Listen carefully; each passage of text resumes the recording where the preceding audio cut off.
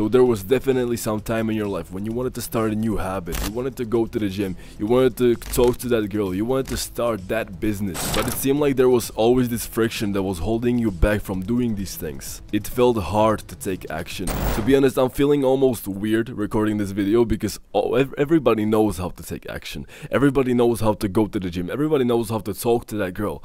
The simple key to do these things are just go to the gym. Go talk to her. Go start that business. But this is a simple answer. It's not always that easy. It's easier said than done. And I have also struggled with this all my life. I always had a problem with taking action because it felt really hard. There was always this friction that was holding me back, and I actually didn't start these things. But when I was thinking about this problem, it became really apparent to me like what I need to do to actually eliminate this friction and actually start taking action with anything. So first, before we do any practical shit and any technical methods or anything, there are 3 things that are f***ed up in your mind that need to change, drastically, bro.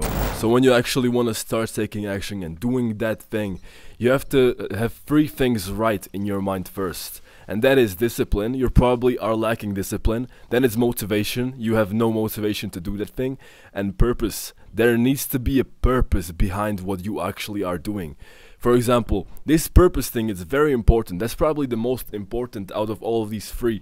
So purpose, that means there has to be meaning behind what you're doing. For example, when you go to the gym, there's a meaning when you go to the gym. It means that you care about your future self and you actually want to work on your mentality and on your body. You want to look good. There's a purpose. You want to feel, look good, and be proud of yourself. That's the purpose of going to the gym. To fix purpose here, you need to just realize why are you doing that thing. You need to realize it in your mind. To fix discipline, I made a video about discipline. Click there or there, wherever it is, and learn how to use discipline. And motivation, that's actually very simple, because if you get your purpose straight, motivation will automatically come with it. And some people say that motivation is useless when you are trying to start something new, and that is bullshit, because yeah, you can do something purely with discipline, but when you have motivation, it feels almost like it's easy to do, if you know what I mean.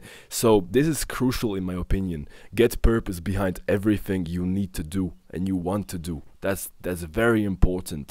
And one more thing to reprogram your mind. You need to rethink and actually think differently about this, because for example, I'll give you an example. When there's an editor that is editing a video and he found this effect, he thinks, oh, this effect might look good in the video.